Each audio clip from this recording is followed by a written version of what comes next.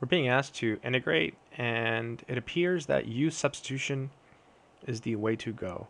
Why? Whenever you have something under a square root, it's a good idea to let that be your u. I mean, that's a good first bet. And if you think about tangent, the derivative of tangent is secant squared. So u-substitution seems like a very good strategy. So let's try it. So we'll set u equal to the tangent of 4x.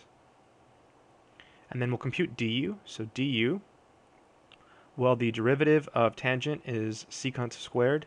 So this is secant squared 4x times the derivative of the inside, right? We have to use the chain rule, so that's a 4 dx.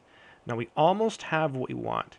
Here we have secant squared dx, secant squared of 4x dx, but here we have the extra 4, so we'll divide by the 4.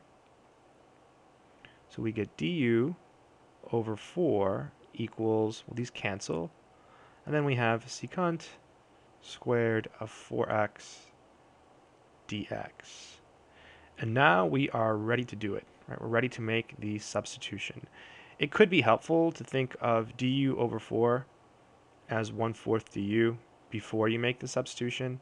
That helps some people. Okay, so this whole thing will be equal to 1/4, right? Pull the numbers out, square root of u du.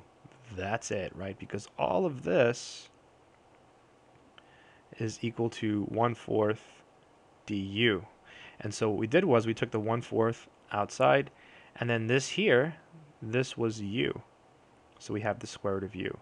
To integrate this, it's convenient to write the square root of u as u to the 1/2 so that we can use the power rule.